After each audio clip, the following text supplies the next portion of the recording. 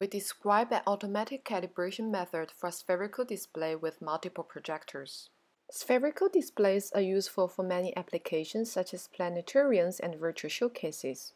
The unobstructed view from all angles makes the spherical display ideal for fish tank VR since viewers can move around the display and observe a perspective-corrected scene in the sphere.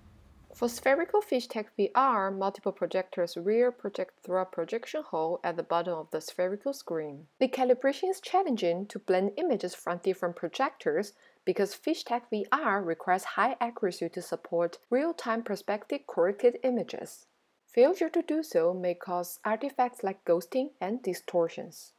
In this work, we propose an automatic approach to calibrate a spherical fish tank VR using a single camera. We calibrate the camera in the first step.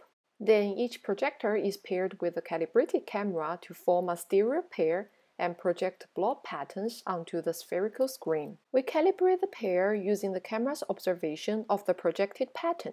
Then we triangulate to locate blob patterns on the sphere. This process is repeated for each pair.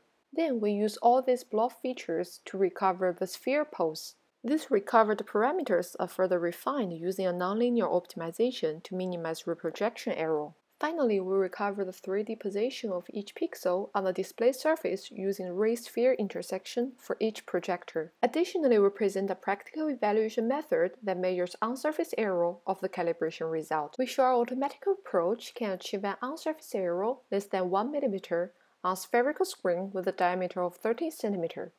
Taken together, our calibration approach and evaluation method are automatic and sufficiently accurate for desktop spherical fish tank VR and can be applied to other multi-projector displays with curved screen.